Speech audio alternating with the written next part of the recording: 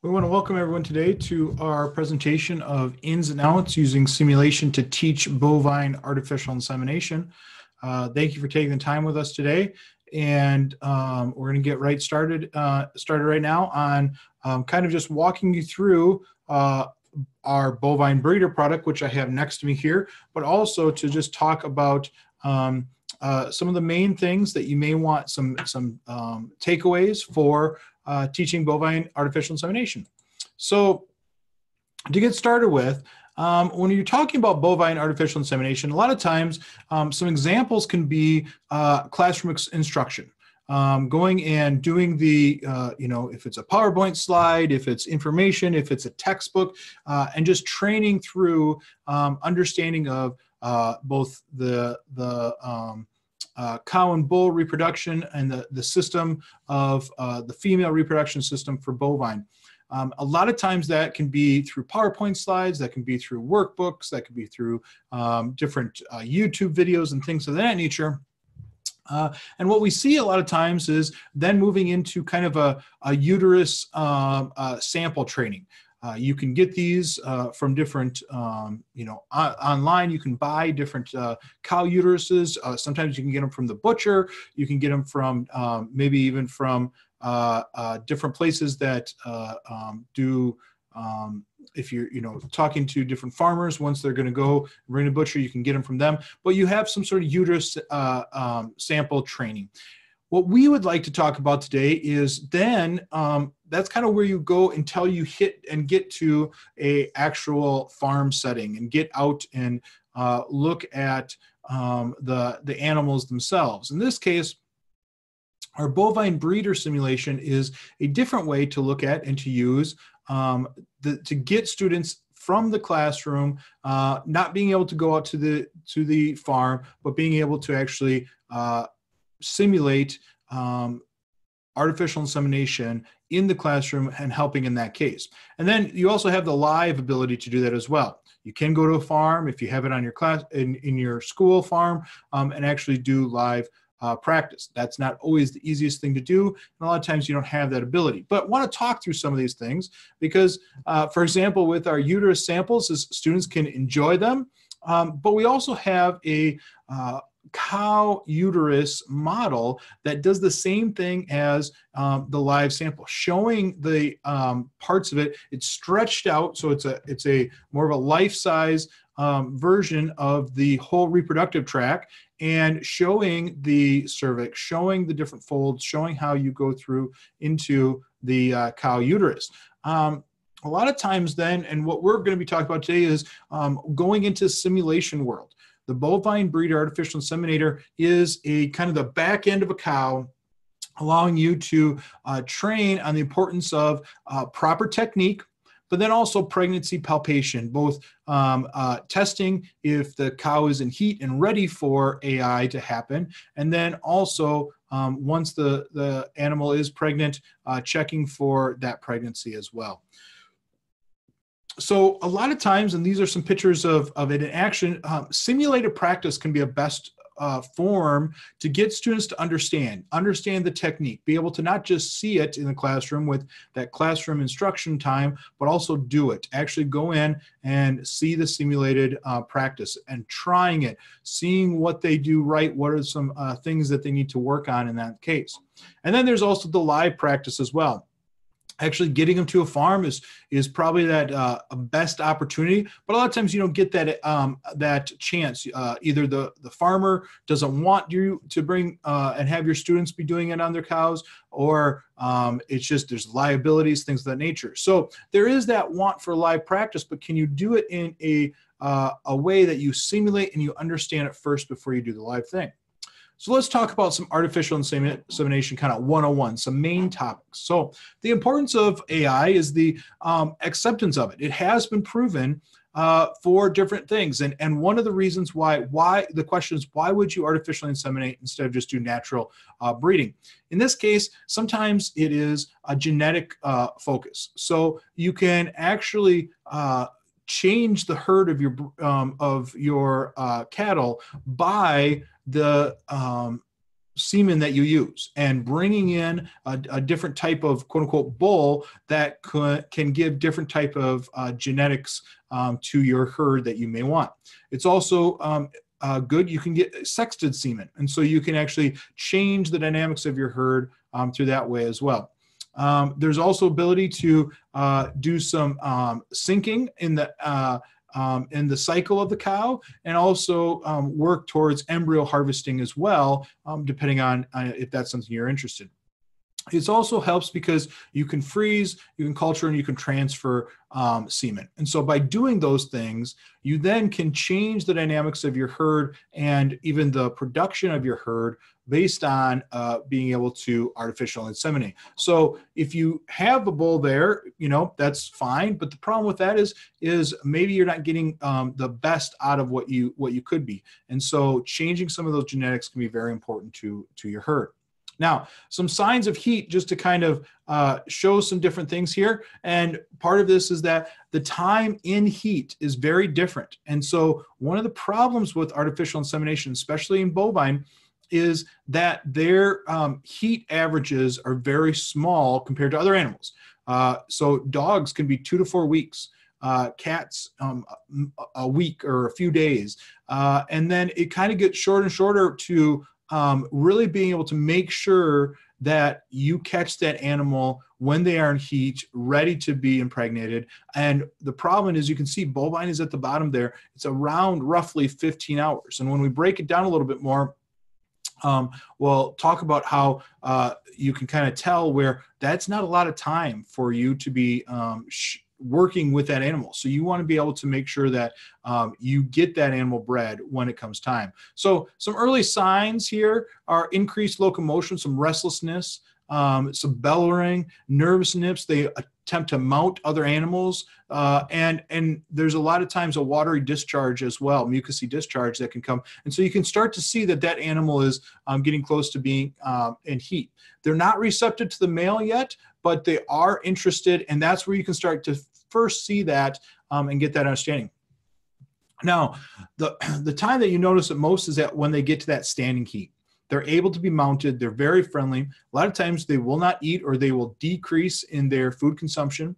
There is that mucus buildup, and they are seen, if you are watching and close focusing, that their vulval lips get red and swollen, that mucus discharge becomes a little clearer, and you can tell, yep, they are ready to actually be bred.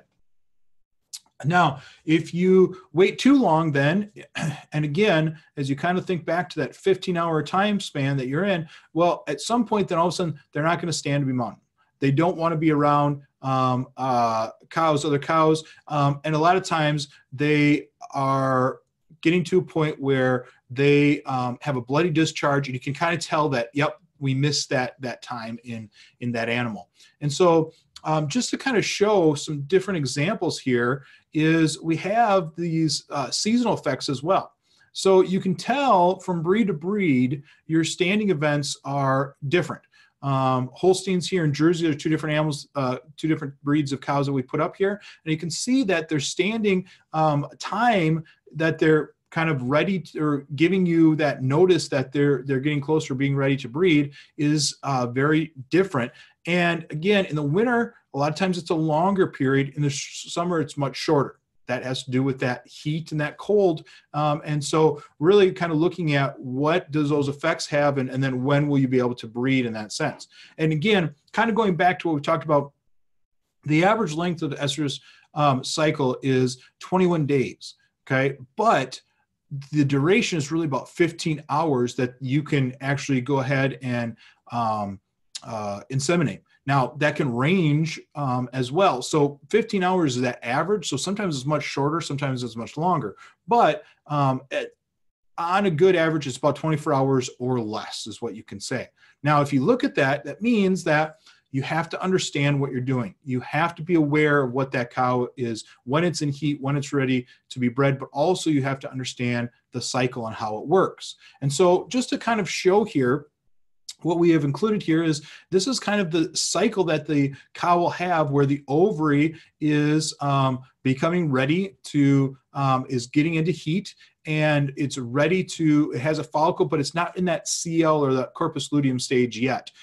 You get into that day 4, 5, 9, and 10, and 12. Now you're into that kind of area where, yes, we're getting closer to actually being ready to breed that animal. And so we have a CL1, CL2, and it's not until about day 18 where 16, 18, someplace in there, you're ready to actually breed, to artificially inseminate. And so you have to really be aware of what you're doing with the animal and when is it ready to actually be bred. So this is very important. We'll talk about that in a little bit, about when it's ready to bred and making sure that you know if it is ready to be bred when you're actually doing. So let's talk about some of the artificial insemination procedures. So again, our bovine breeder is an insemination simulator. It gives the opportunity to actually do the correct technique of artificially inseminating, and I'll be showing you that in just a little bit here.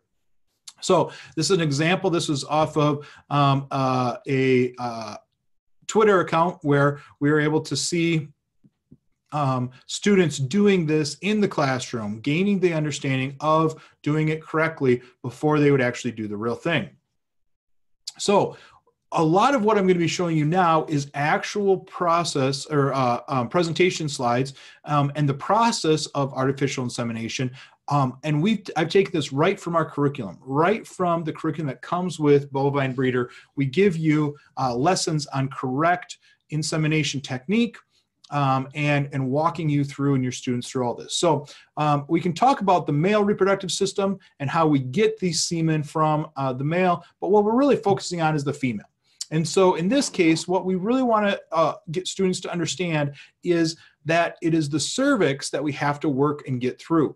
In this case, you can move up to the cervix pretty well, but the cervix is kind of that gatekeeper for any type of bacteria, any type of foreign object, or any type of liquid to get through into the uterine horns and then ultimately to the ovaries. So in this case, you have to make sure you can get through the cervix. And when you go inside and you're actually looking for that in the, when you're doing AI, you have to be looking for, and it's the cervix that is kind of a different feel than the rest of the reproductive tract that you're looking for, that will help you to understand and be able to then manipulate through to get to where you need to go.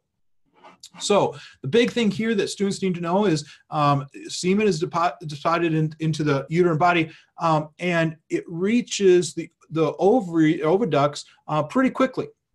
But it still takes about 6 hours from when you deposit it to actually get to and actually connect and then create that a pregnancy in that sense. So the sperm can live up to about 24 hours, but it takes about 6 hours for the female to become fertile once you've actually deposited the sperm into that. Now, the difference too between AI and standard or natural breeding is natural breeding, it's all about quantity. It's the bull just getting as much as possible into it, and some of it getting past the cervix and then getting into the uterine horns. In artificial insemination, you don't have that quantity. You are focused on quality. You have to get through that cervix to then be able to do the actual insemination. So now in this case here, another focus just to have your students kind of think about is the semen deposit by trained inseminators here. That when you do this, one of the things that you can look at, and this is results of studies, that where you deposit the semen is very important.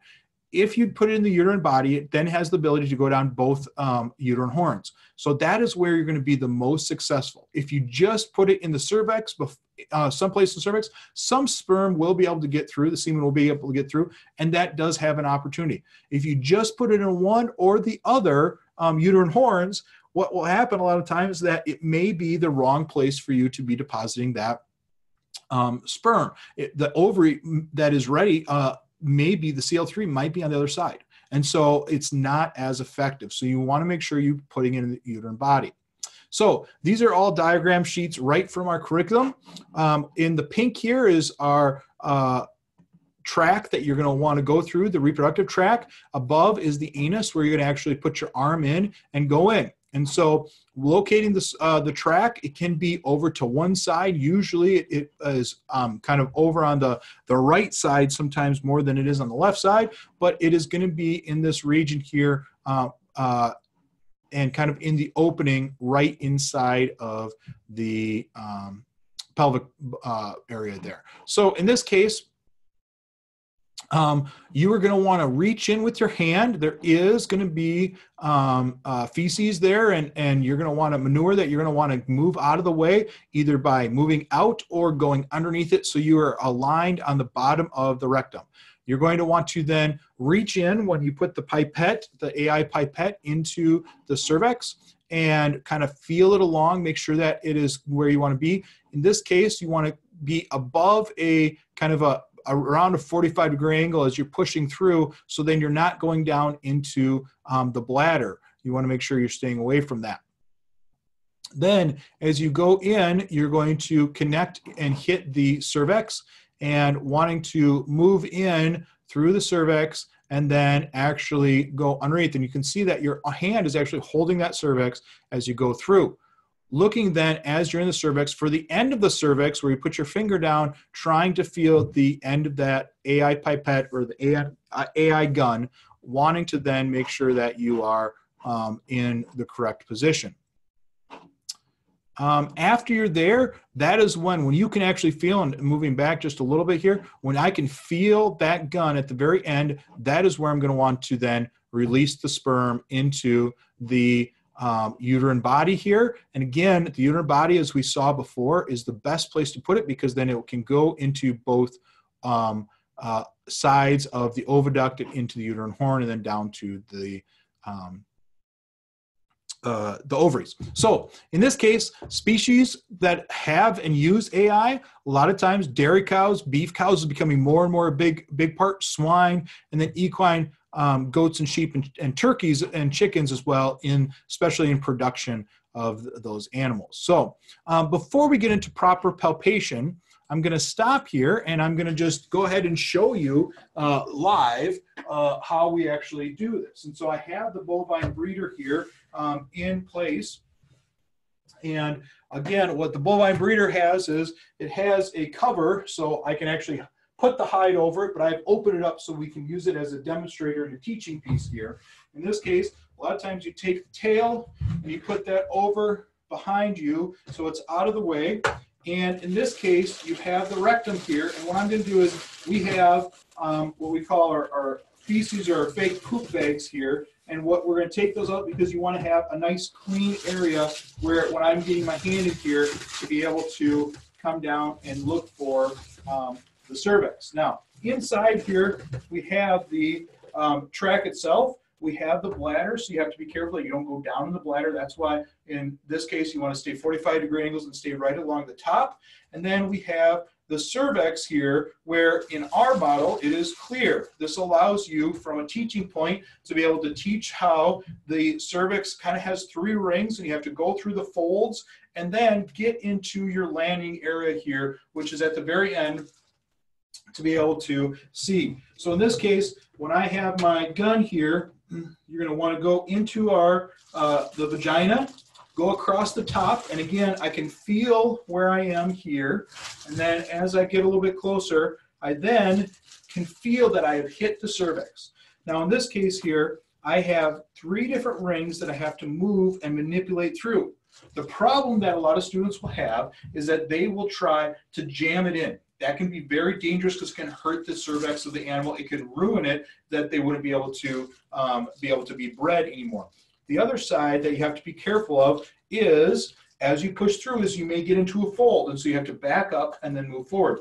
And when I am done then, if I put my finger on top and I can kind of push down, I can then see and also feel, yes, I have gotten to the right place.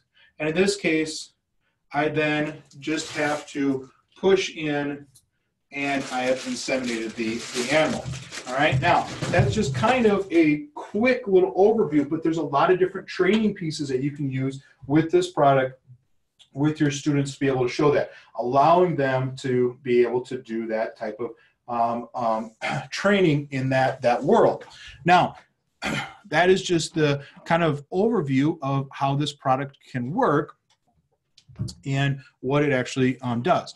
Want to go back then, as we were working before, and talk about proper pregnancy palpation. Another big piece of this, and making sure your students understand, is not only can you artificially inseminate, but if you're doing it at the wrong time, you're wasting time, you're wasting money. So it's very important that you actually do pregnancy checks. And not only pregnancy checks, but also corpus luteum checks to make sure that your animal is ready to be bred.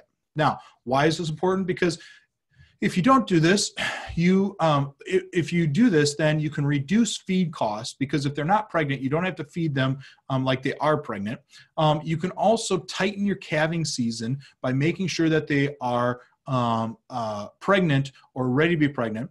The calving intervals can be tightened so you can have more calves from this cow, or you can return it to service in a quicker amount of time. You can confirm for sales when it's time that, yep, I have this many animals that are pregnant, so then I should have this many calves ready to go. And then also, you should be able to determine what animals are not getting pregnant, why they aren't, and maybe in that sense, get them out of the herd, the breeding herd. And then as soon as you determine if they are pregnant or not pregnant, you should start preparing to do it again. And so that is also important, rather than wasting time thinking that they might be.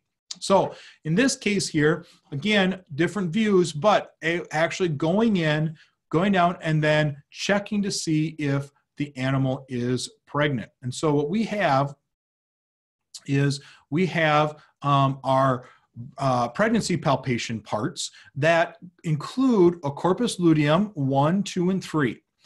In this case, each time they are getting bigger, and then you can actually see how it is starting to change. So then you can actually go in and palpate as you are looking. And then we also have a fetal development. So a pregnancy, once you have gotten a cow pregnant, you have the 4-week and then an 8 weeks, so you can actually see how that is going to go.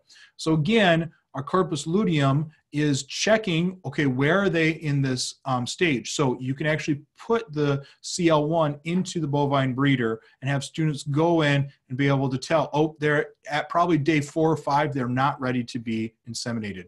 Oh, CL2, they're closer to 9, 10, maybe 11, 12. And then, oh, we're ready now in that 14, 15, 16 time frame, because I can feel the corpus luteum. It is probably at a 3. It's time to actually do it. Saving a lot of time and energy in that world. So want to just kind of show a little bit of that as well. I have our different insemination, our pregnancy palpation pieces here. And so you actually have these that are different sizes. And with each different size, as they get bigger and bigger, you can actually see them, and then you can talk about it. But the great piece of this is you can actually put them, and they actually stick inside here, where you can actually put them into the uterine horn. So then when I come in, I can reach down and I can palpate that. I can reach over, palpate, find, okay, where are they actually, what are they in? What stage are they actually in? Now, we also have our 4-week, which is kind of a little bit bigger than a large bean, I guess you could say. And then we have our 8-week as well. These are important. So then you can also tell, okay, put these inside here and then go in and palpate just like you did before. By doing that, it allows you then to be able to say, oh, wow, look, it did work. They are pregnant. Now, what's my protocol for pregnancy? Or it didn't work, and I need to then start again in the insemination process. So fetal development stages, again, what are you feeling for? About 30 to 35 days, you're feeling that embryo there, and it's about a half inch in diameter. So a lot of times it will be in one horn or the other. So making those students go down and feel both horns to see, okay, what is actually going on there. 4 to 5 days, horn with a fetus is somewhat larger, okay? roughly 1 inch. And then at 60 days, you're at about your 8-week period there. And your fetus is now bigger, size of a mouse, and you can see that it is displaced in the abdomen cavity, and so the uterus is starting to change its form and its shape, but you can go down and actually feel, oh yes, there's a little bit different shape. It is now pregnant, it is at that, and so you're moving into that world and making sure that it's good. 9 days, it's starting to get larger, and then it continues on getting larger and larger as you go until you're ready to actually deliver the animal. So again, the bovine breeder, artificial inseminator, is something that helps you to get your students to be able to grasp the concepts, understand the technique, do the technique, practice the technique, and then get the whole overall view with when do I need to artificially inseminate? How do I do it? Why do I do it? What's the importance of doing it? And then making sure that, yep, I do it correctly every single time. The great piece about our cervix in the bovine breeder is that it actually can be changed. So then every single time a student does it, those rings can be moved, and then it's like a new cervix. It's a different cervix. Just like every cow has a different cervix, our rings can be moved, allowing for different variances. So then students have to work at understanding and getting through that cervix to get to the correct place for artificial insemination. So with that being said, I thank you for your time. If there are any questions, feel free to ask them, or you can go online at realityworks.com and look at our product, see what our product does. We do have videos there. We do have other options there. And so this is there for you to be able to see if this is something that would work for you, as well as our product includes curriculum.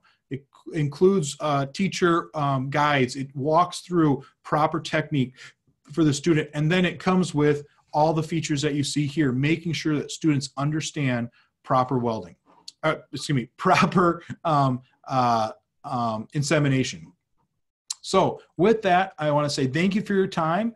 And if you have other questions, feel free to direct them. You can go right to realityworks.com, or you can email at information@realityworks.com, and love to answer any questions or help you with anything. We'll also be sending this video and any other information that you might need for joining us today. So thank you for your time.